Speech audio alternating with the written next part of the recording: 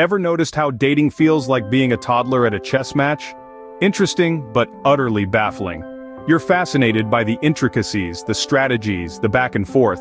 But let's be honest, you're just as likely to choke on a pawn as you are to make a winning move.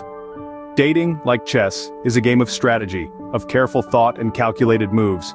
But unlike chess, there's no rulebook. No guide to tell you when to advance your knight or where to move your queen. It's a game of intuition, of feeling your way through the dark. It's like trying to navigate a maze blindfolded, with someone constantly moving the walls. Take the first date, for example. It's like the opening moves of a chess game. You're trying to establish control of the center, to set the tone for the rest of the match. But how? Do you go for the bold, aggressive opening, or do you play it more defensively? And what about the end game? When do you go in for the checkmate? Is it after the third date or the fifth? Or is it when you finally manage to capture their queen? Then, there's the issue of communication. In chess, your moves speak for you. But in dating, one wrong word can send your opponent into retreat. It's like trying to communicate in a foreign language, where a misplaced comma can change "let's eat grandma" to "let's eat grandma." And let's not even get started on the issue of who's supposed to make the first move. In chess, the rules are clear on first move, but dating not so clear. So yes, dating is a lot like chess. A game of strategy, of careful moves and calculated risks. But it's also a game of confusion, of missteps and blunders. It's a game where even the best players can find themselves backed into a corner, with no way out, but a desperate gambit. So maybe the dating game isn't exactly like chess. It's more like trying to play chess while someone keeps swapping the board for checkers. Now that's a real mind game. The starting line, or should we say, the elusive unicorn of the dating world?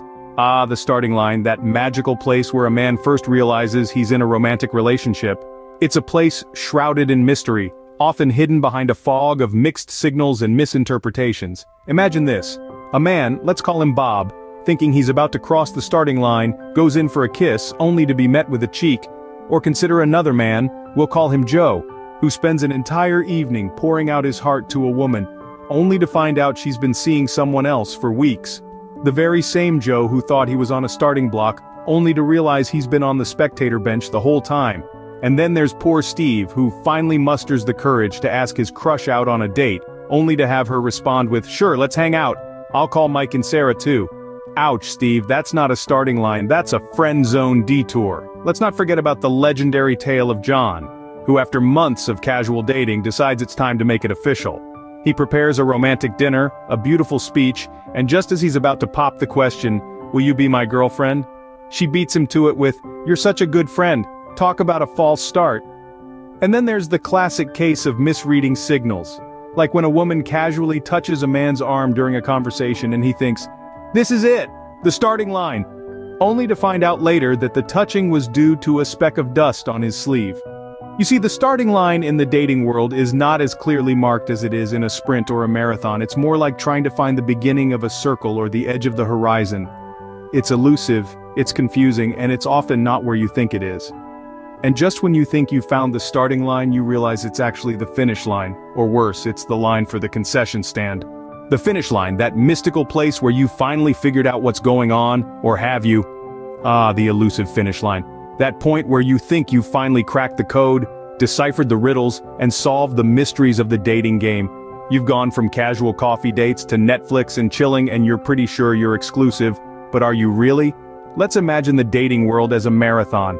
You've been running, sprinting, sometimes crawling, but you've finally reached the finish line, panting and out of breath. You're expecting a medal, a trophy, or at least a pat on the back. Instead, you get a perplexed look and a "so, what are we?"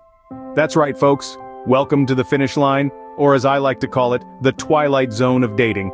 It's the place where dating and relationship become synonyms in your dictionary, but you're not quite sure if they've made the same linguistic leap in your partner's vocabulary.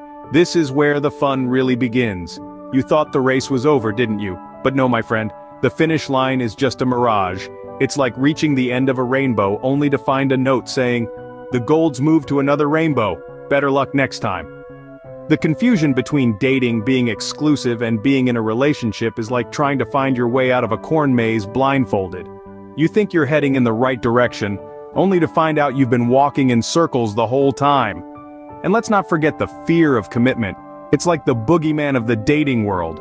It lurks around every corner, ready to jump out and scare the living daylights out of you, but don't worry, it's not as terrifying as it seems. It's just another part of the race.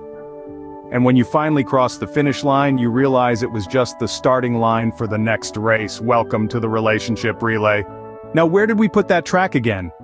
Imagine the dating world as a track and field event. Now, don't get too excited. We're not talking about a neat, straight 100-meter dash with clearly marked lanes. No. We're looking at an obstacle course with hurdles, water pits, and maybe even a few landmines.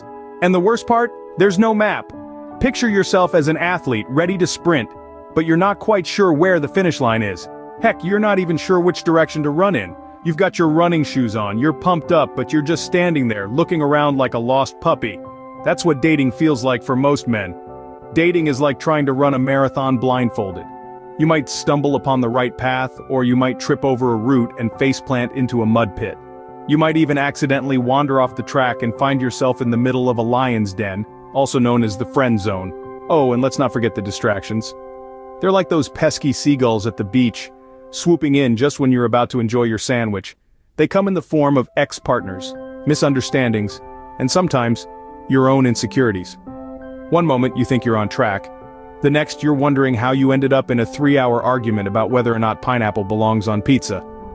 And then there are the other runners. Some are sprinting past you, some are jogging, and some are just standing there blocking your path, wondering why they signed up for this race in the first place. It's like everyone got a head start, and you're just trying to figure out where the starting line is. So the track is more like a labyrinth, and you're the poor minotaur trying to find your way out. Good luck with that. All this talk of chess and races, wouldn't it be easier if dating were just a simple game of checkers? Ah, checkers, a game of kings, or rather, a game of average Joes who'd rather not spend half their lives understanding the ins and outs of a chess game. It's simple, it's straightforward, and you're less likely to lose a queen, unless you're really bad at it. Imagine it, a world where dating is as uncomplicated as a game of checkers. You make a move, they make a move. No hidden tactics, no strategies that require a PhD to understand, and definitely no unexpected castling moves that leave you wondering if you're even playing the right game. Just like in checkers, where every piece has an equal opportunity to become a king, in this simplified version of dating, every date could potentially be the one. No need to worry about hierarchies or power dynamics. It's just you, them, and the dating board. And the best part? In checkers, if you make a wrong move, you lose a piece and then you move on. There's no dwelling on past mistakes, no agonizing over a pawn you lost 7 moves ago. If dating were like checkers, we could all just hop over our past mistakes and keep moving forward. But let's not forget the crowning glory of checkers, the double jump. In our checkerboard dating world, this would translate to being able to skip the awkward getting to know you phase and jump straight into the good stuff. No need for 3 dates before the first kiss rule or waiting for the right moment to hold hands, just a straightforward leap into the heart of the relationship. So there it is, folks. Men don't hate the game, they just wish it was checkers instead of 4D chess. Maybe one day, we'll all get to play a game we can actually understand.